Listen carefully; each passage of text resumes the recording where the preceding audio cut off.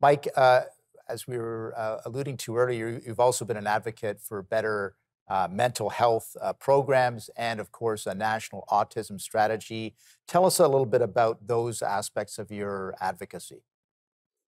Yeah, let's talking about the mental health stuff. I had the privilege of serving as Shadow Minister for Mental Health Addictions and Suicide Prevention for about a year, just over a year ago, or just under a year ago, and it was a real eye opener. It was a learning experience to have this opportunity to chat with mental health experts from across the country.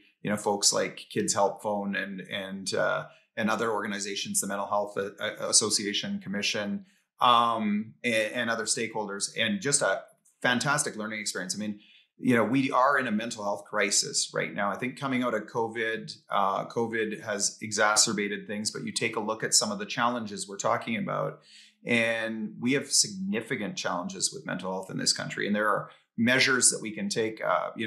My colleague Todd Doherty is a perfect example of, someone who, in an opposition, as an opposition member of parliament, has put forward a initiative, a motion in the House of Commons a few years back for a 988 suicide prevention hotline.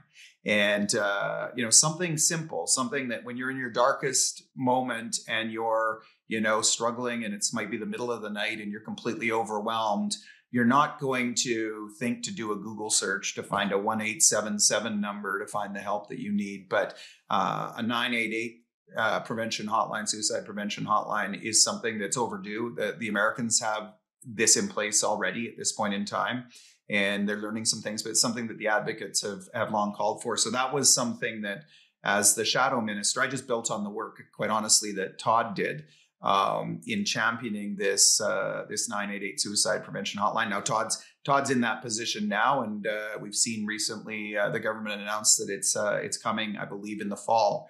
But it's a long time coming. That's just one small example of things that we can do. But we've got a broad, I guess, like I said, crisis in this country. It was heartening to see that in the 2021 campaign, each of the parties had platform commitments that they'd put in place to deal with it, and fairly significant commitments. I think that where we've been pushing in the House of Commons is that Liberals wound up winning the election in the last election, 2021.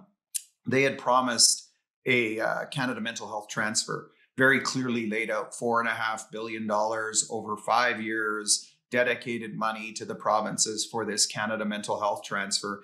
And they even laid out that it was supposed to start immediately the year of the election, $250 million the first year, and I think 700 or $650 million the second year. And that has just completely fallen by the wayside. In fact, I think that they've acknowledged now that they're not going to go down that road.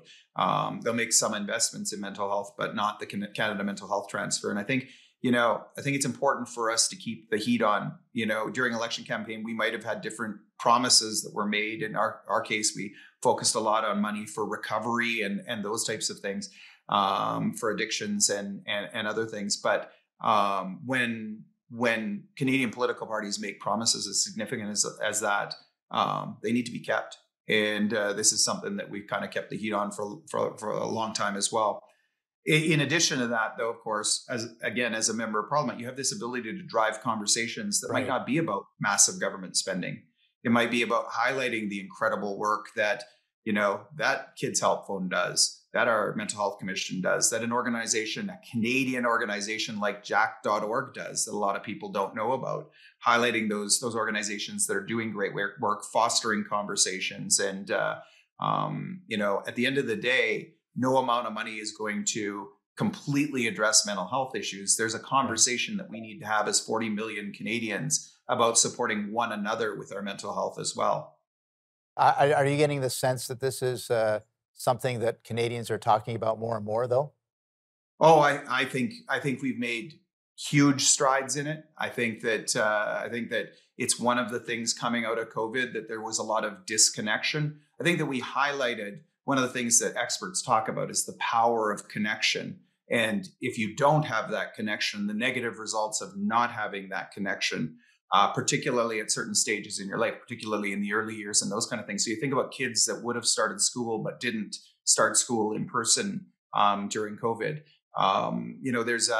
There's an increasing spotlight, an increasing sort of body of evidence around the fact that that had a negative impact, Right. but that meaningful connection